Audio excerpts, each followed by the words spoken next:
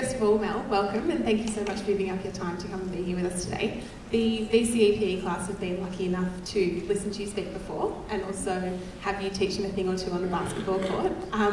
What I wanted to start off with today is the fact that you've always played a lot of sport, but you haven't always played it in a wheelchair.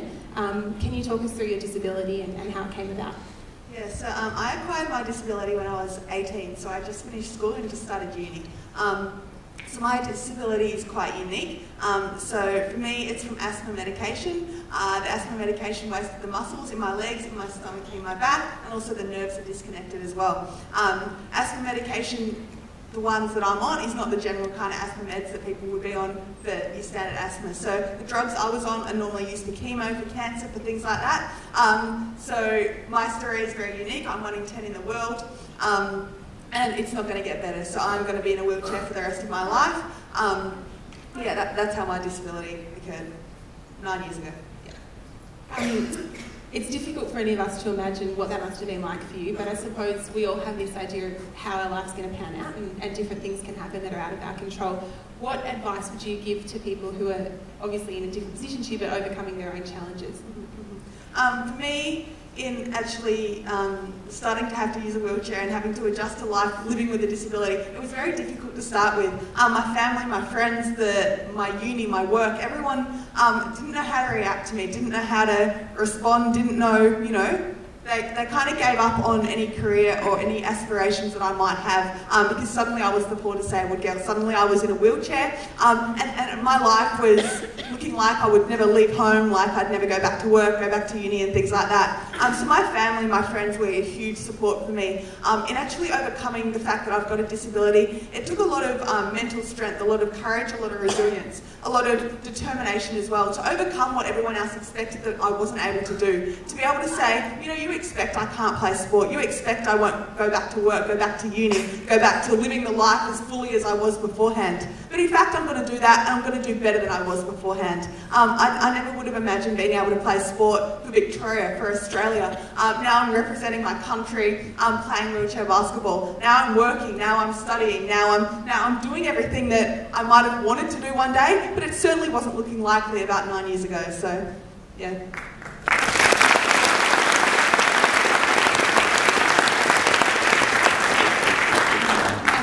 When you visited us earlier in the year, the Year 12 class in particular were amazed, and as was I, at how independent you are. We watched you drive yourself here and get yourself in and out of your car and things like that.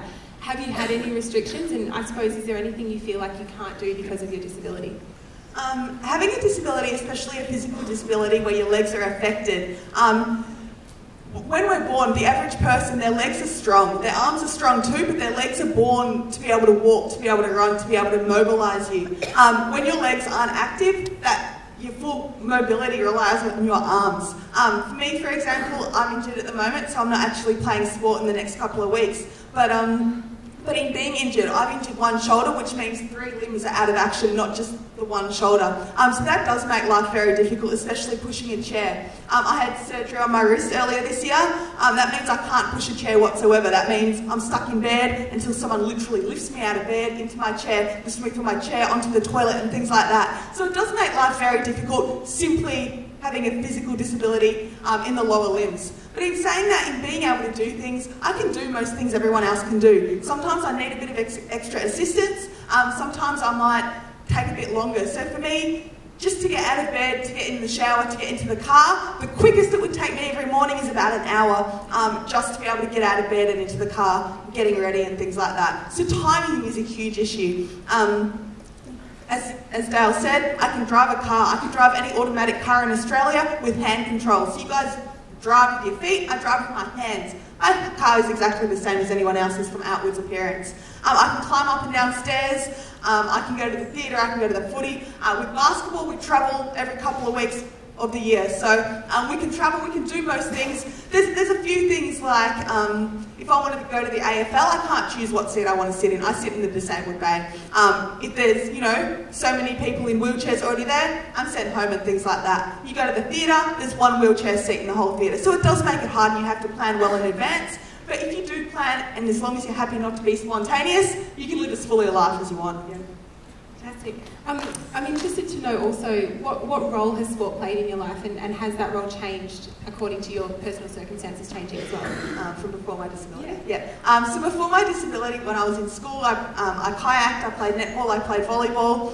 When I was younger, I did swimming, tennis, kind of the average kind of sports everyone does. But for me, in turning 18, suddenly having a disability, I didn't play sport for about 5 years, primarily because I didn't know sport existed for people with disability, and also because there was a lot of challenges that I had to overcome, just being able to push a wheelchair every day. So sport has kind of helped me in meeting a lot of other people with disability, in meeting people and being like, I have a disability. The disability doesn't define who I am. I define who I am. Just because I'm in a wheelchair, it doesn't mean I'm any different. And a lot of these people taught me these things, the sport people. So in starting to play sport, I learned how to get up and down gutters. I learned how to push my chair properly so I could go fast. I learned how to push up and down a hill, which really is just average day-to-day life skills. But in starting to play sport, in starting to meet other people with disability, I think that was probably the major thing for me in not getting better at sport, but in learning how to live a life as a person with a disability.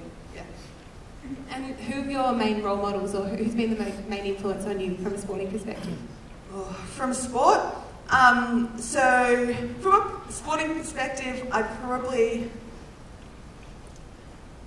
In wheelchair basketball, there's a lot of senior players that are about to retire next year. So a lot of the team in the Paralympic team for next year have been playing for about 15 years. I've only been playing for 3 years. So they're certainly role models in terms of teaching me how to play, teaching me how to stay in the game, teaching me resilience and determination within a team environment. But in terms of sport, I guess there's a lot of tennis players that show these kind of skills of how to compete, how to be at your best game for yourself, how to recover properly, how not to just jump on the court and expect the best. So does that kind of answer? Yeah.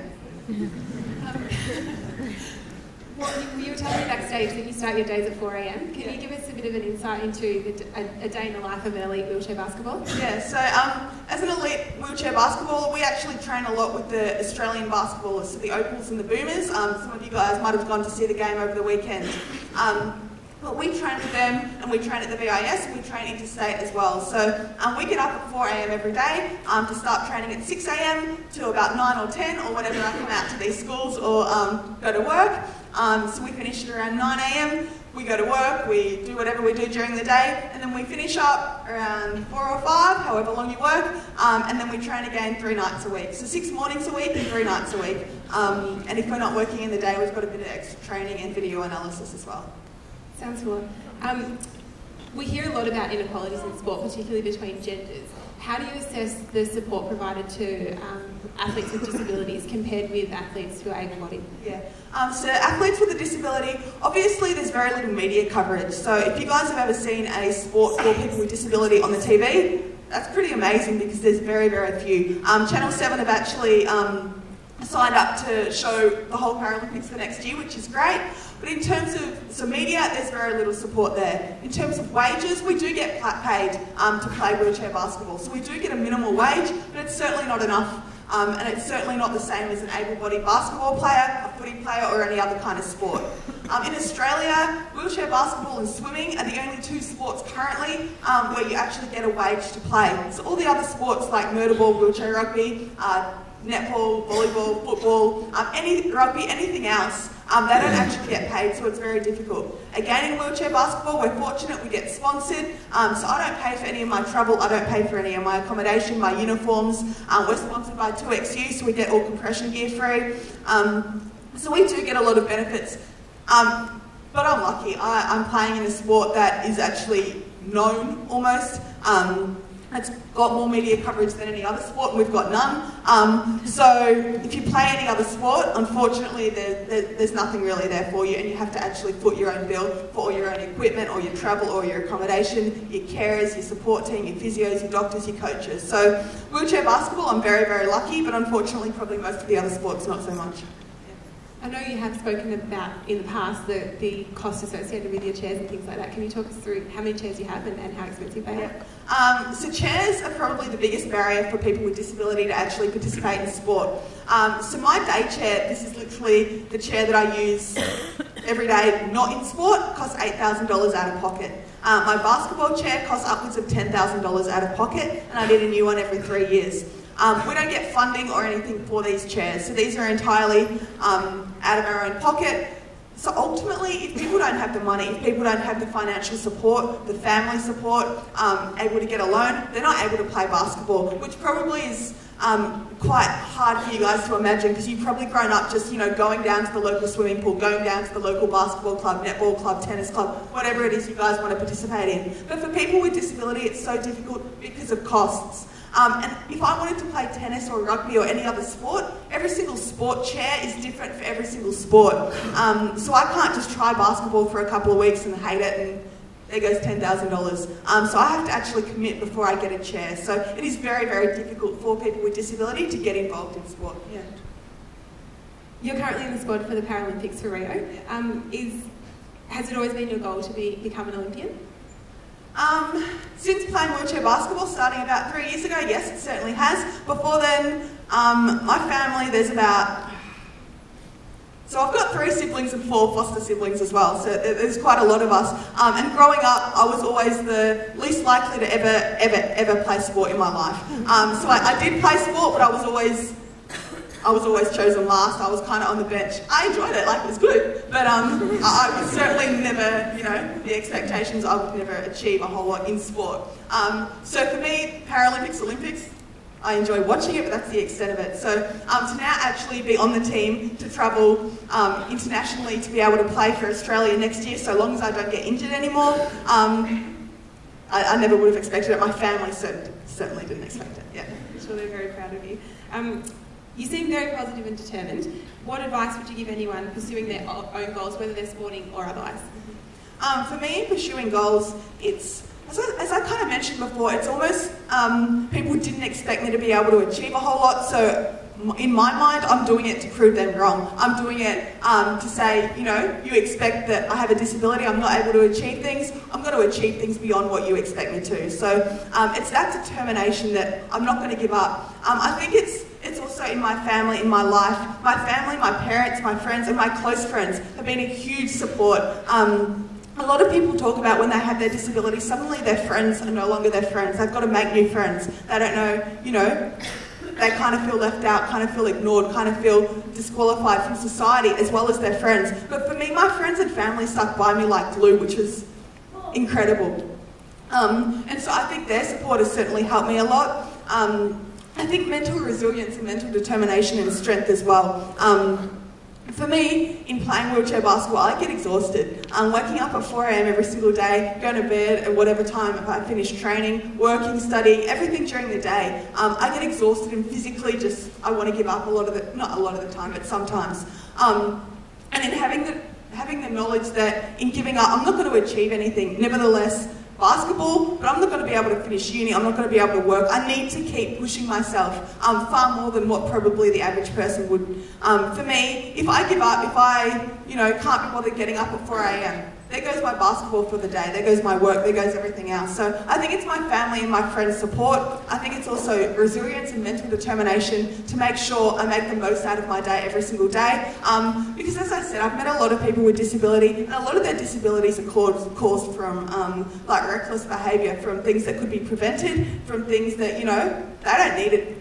They should not have their disability. It occurred because they were reckless, they were careless, they thought they were invincible. So to make sure I make the most of the opportunities every day, because I know so many of the people that didn't make the most of the opportunities, and I can see where their life is now. So I think, in a roundabout way, if that made sense, just making sure every single day I make the most of the opportunities, and I take up any opportunities that are given to me as well. Now, we'd love to keep chatting to you, but we are short of time. Thank you so much for coming out and speaking with us. Your story is incredibly inspiring. Wish you all the best of luck for all your sporting endeavours that are coming up, and we look forward to following your progress on the road to Rio.